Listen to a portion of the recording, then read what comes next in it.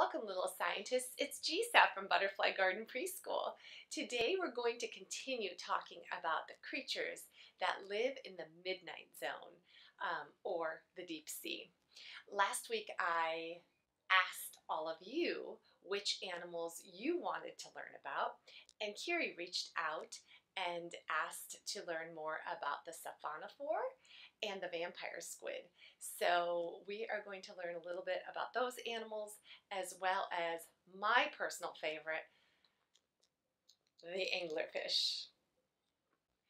Vampire squid live so deep in the ocean that very little light makes it down there. Did you know that vampire squid are not actually squid, but mollusks? Mollusks are a group of animals that have common body features.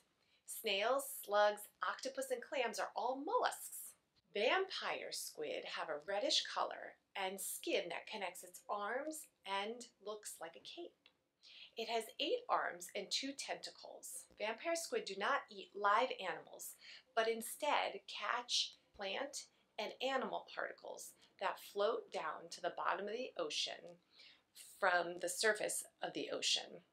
The vampire squid has bioluminescence that it releases to confuse its predators and make its getaway. The vampire squid also produces light at the tips of each of its arms, which scientists think is used for communication.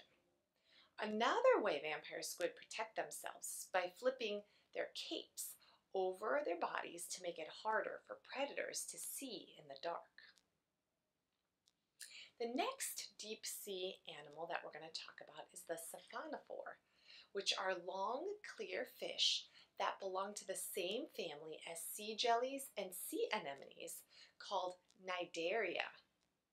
They're long, clear creatures, and each one is made up of lots of smaller animals that fasten together. Siphonophores spend their entire lives in the deep sea. They catch their food with their stinging tentacles, which are hidden in their red stomach. When they are disturbed, they give off a green or blue glow. One of the most famous siphonophores is the Portuguese Man of Water, which can give a painful sting even after it's died. Siphonophores can be one of the longest animals in the world. Some are even longer than blue whales. Now, my personal favorite is the anglerfish. The anglerfish are fascinating to me.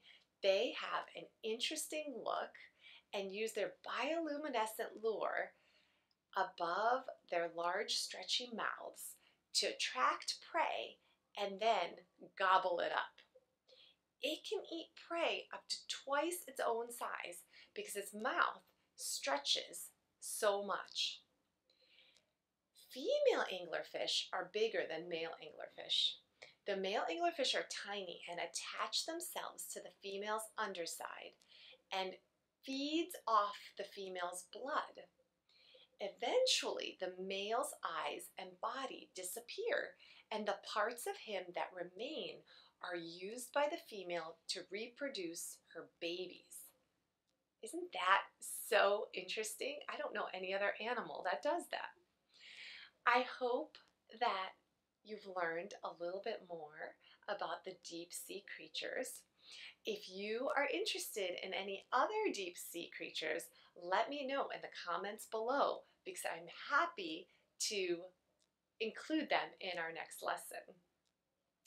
Thanks for watching. Please support our channel by liking and subscribing.